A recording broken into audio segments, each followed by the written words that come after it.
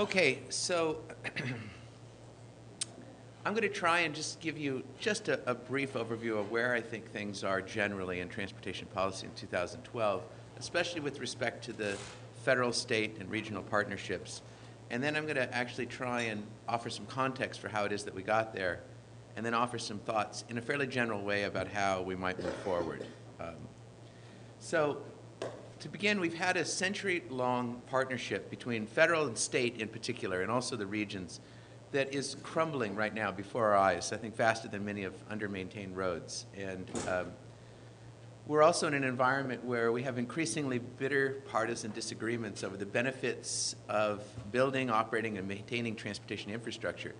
And while partisan disagreements are not new, there has a long history of actually bipartisan action on things related to highway and transportation bills and development from really through much of the 20th century, and that these kinds of disagreements are in many ways new. And further, there's disagreements over the appropriate level of government to build, operate, and maintain this infrastructure. A lot of disagreement on who ought to be in charge of this, and the sense of this partnership is also weakening as well. Third is we have some waxing philosophical disagreements about the wisdom of promoting mobility. It's what I call the elephant in the room. These are frequently expressed in modal terms. It goes something like this. One school of thought says, well, we need to promote mobility. We need to promote commerce. We need to encourage the movement of goods. We need to try and cope with the environmental externalities that might come from that movement of goods, but we need to do it nonetheless. And we need to invest and build and expand our road system. There's a second sort of model, which is that we need to promote alternatives to driving. We need to focus on sustainability and the lack of sustainability in our transportation system. We need to focus on people movement first and goods movement second, and we need to invest a lot more in public transit. Now, those are simplifications, but in many cases, you'll find that people will be debating some issue, some bill, some project in some legislature somewhere, and behind that debate is really those two philosophical positions at opposition. They're rarely articulated that way, but that's what's going on behind the scenes. So where are we headed? I think the one thing that is certain at this point is that nothing at this point is certain. This is a time of a great deal of uncertainty, especially about what the federal role is going to be in shaping transportation finance in the future. And if you can indulge a professor for just a couple of minutes, because I know you guys are actually out there making things happen, I think that sometimes if we look back a little bit, it can help us have some ideas about how we're headed forward. So where were we a century ago? Well, we didn't have an SUV driving on this road, but we did have a severe problem with the quality of the road system. And we had a system of disconnected roads. We had a lack of hierarchy. We actually had many more miles of roadways than we have today. Every parcel had a road built up to it. We had no system for being able to upgrade those roads because counties and states were under enormous pressure to try and get a road to everyone's property. And that to improve any one road was turning their back on anyone else, and so there was a fight to try and spread limited money around as much as possible. There was a federal role with respect to postal roads, but it was relatively minor.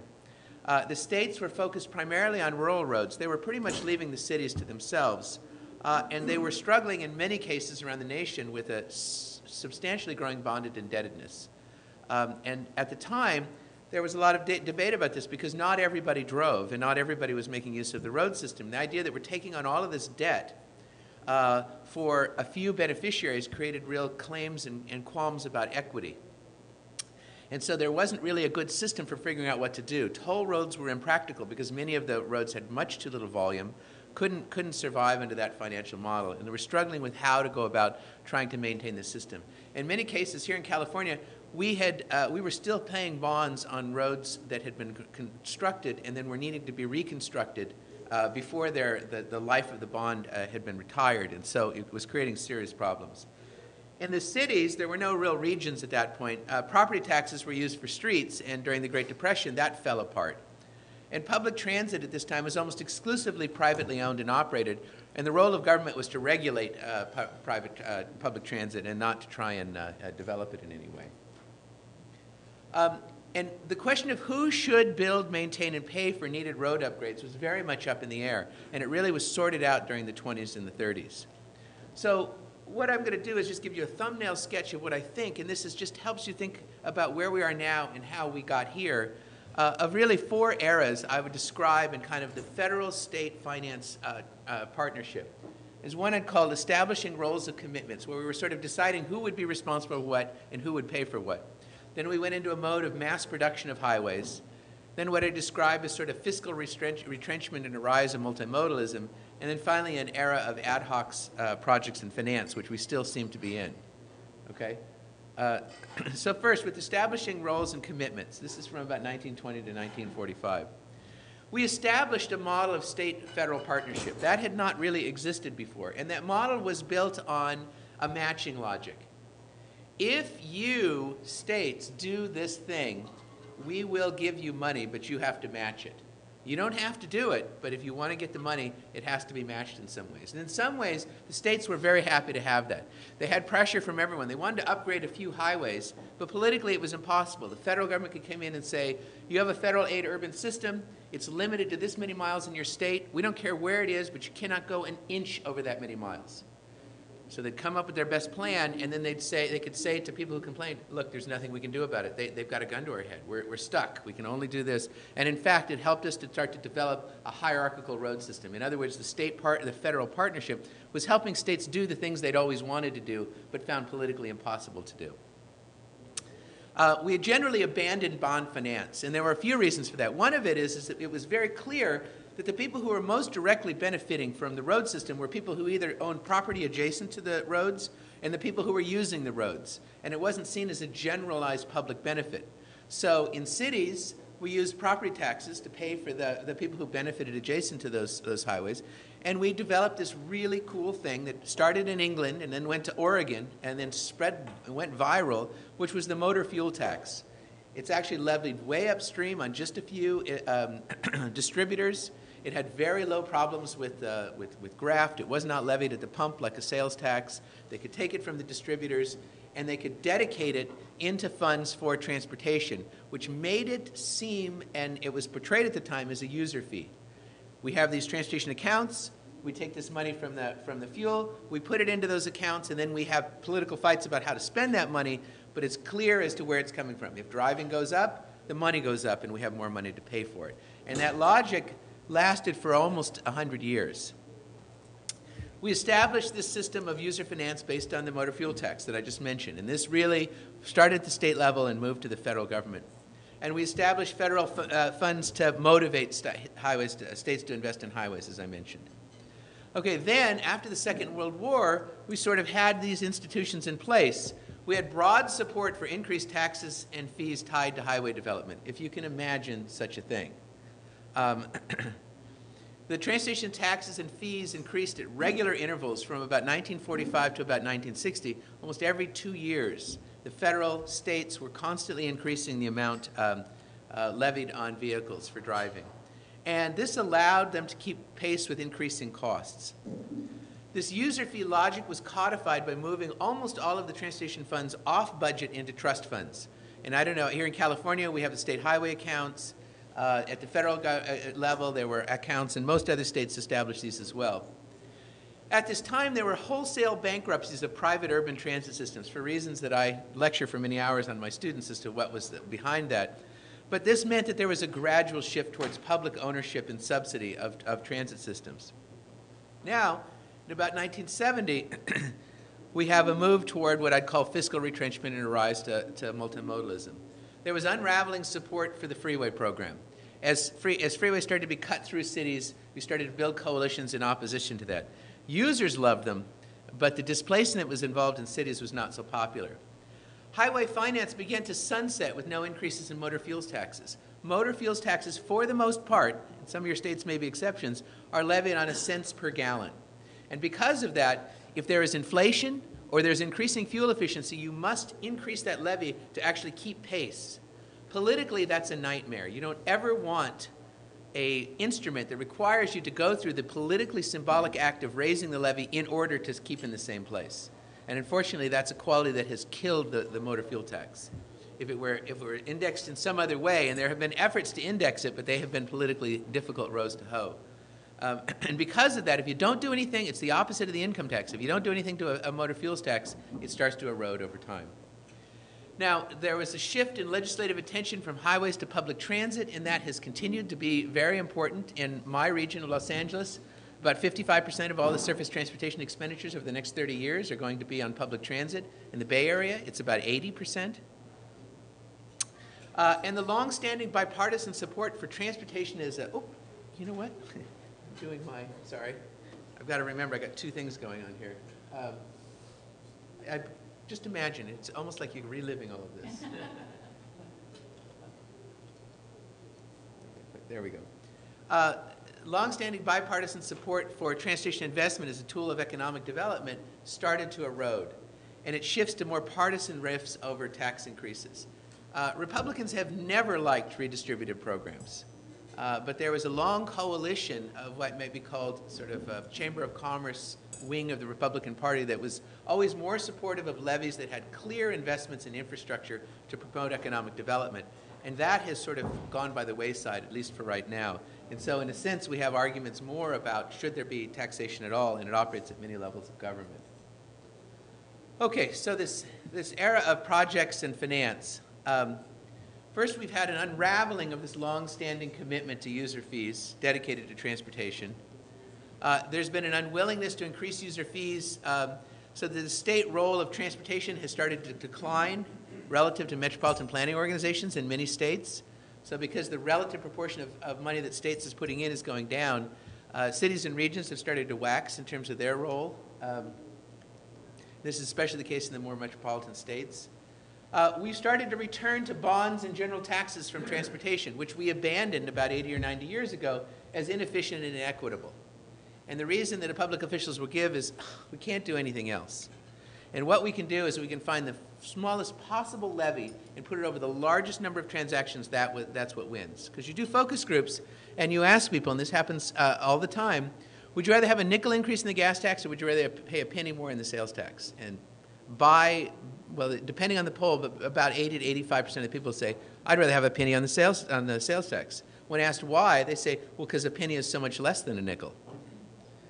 If there's a follow-up question that says, do you realize that the average household will pay about twice as much in a given year on a 1-cent sales tax than they would on a nickel increase in the gas tax? And then you re-ask the question, about 85% say they would prefer the gas tax.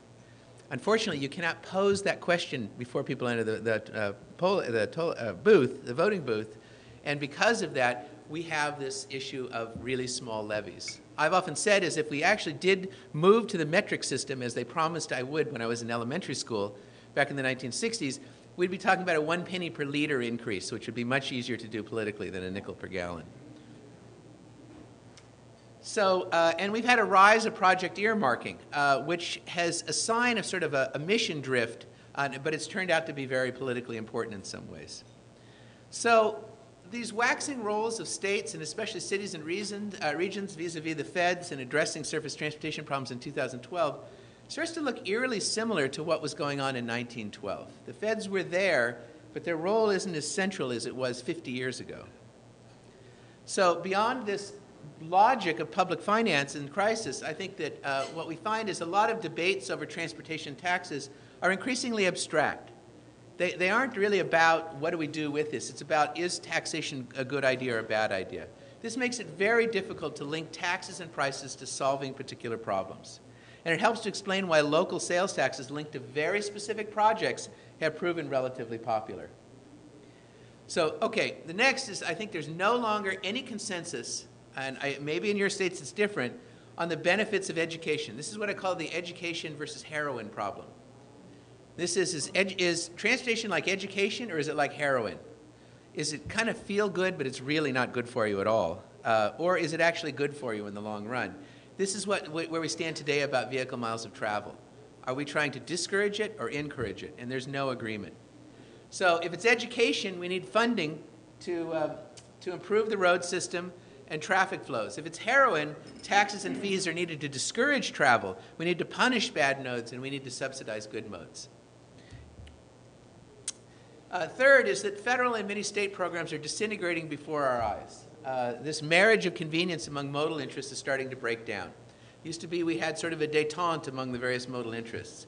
And we're trending away from big programs and toward local projects, even if they're federally funded. And because of that, the logic of a larger program gets lost. It really becomes more and more about a local project and getting it funded. Fourth is that there's a widespread belief in the inelasticity of travel demand. Now that sounds kind of academic. What do I mean? Is that it turns out that what people pay for transportation has an effect on their travel behavior. Fuel prices go up. People start to move toward more fuel-efficient vehicles. They might do a little more carpooling. It isn't dramatic, but it does have an effect. Fuel prices go down, they buy bigger cars, and they make adjustments accordingly. Supporters and opponents of taxes and fees, in other words, tend to view them as punitive. If we raise the tax, we're either good, we're telling those people they should be driving less, or bad, we're telling those good people they should be driving less. Either case, it's a bad thing to do, and they can't change their behavior anyway. And the next thing is what I've called the ribbon cutting problem. And if I can figure out how to get my students to cut a ribbon into better headways or better incident management, we'd be in great shape. The problem is that big capital projects are what get you in the news. We just opened the Expo line in Los Angeles. All the reporters were calling and asking me about our newest rail line. And I said, well, you know, we've done these great things with real-time information at transit stops, and we've done a better thing with organized signal timing. We put in this new, we're experimenting with this new high-occupancy toll system, and I can hear them. Oh. But can you cut a ribbon in front of any of those things? We have a banner. So there's this orientation over time toward big capital projects, and that means that we're running into a certain kind of financial crisis, and that's an operating and maintenance crisis.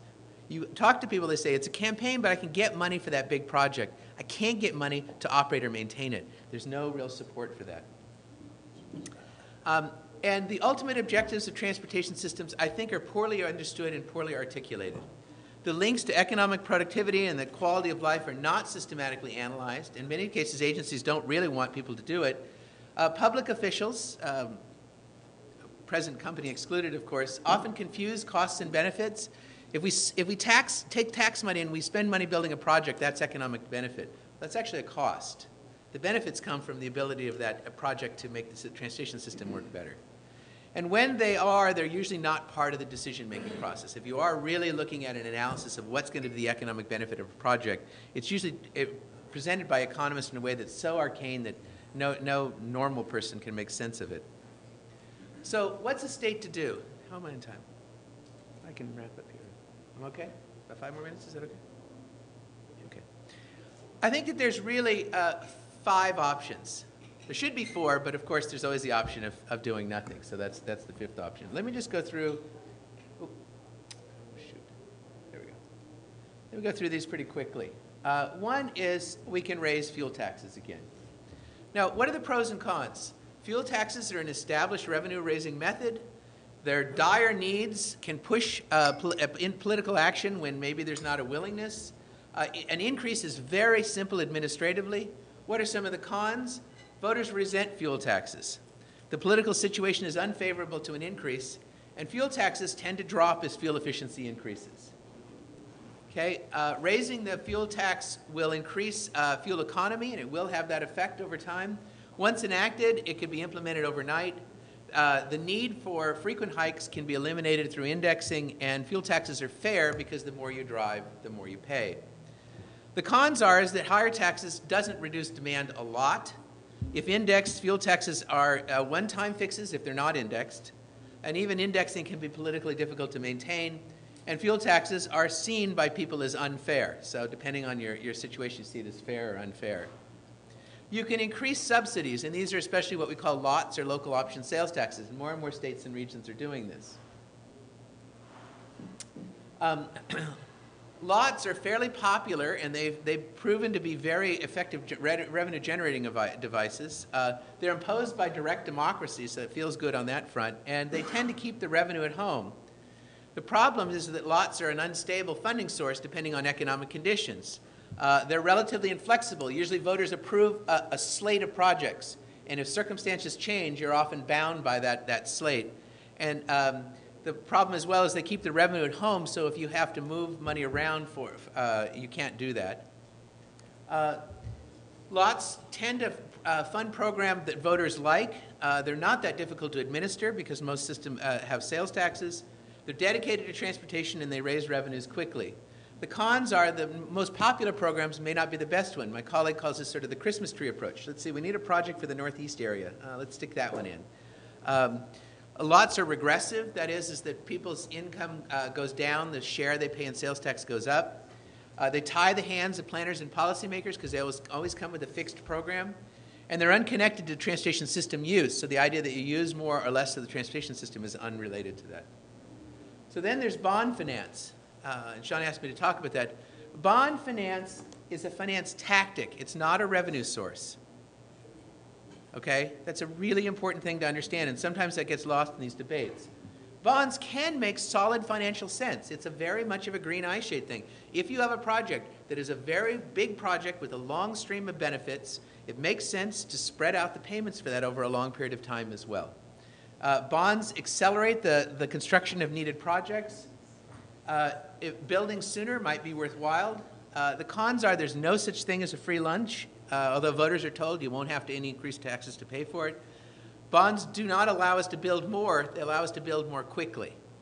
And bonds tend to have a high price tag when you're downstream and you're devoting a very large share of your revenue into debt service.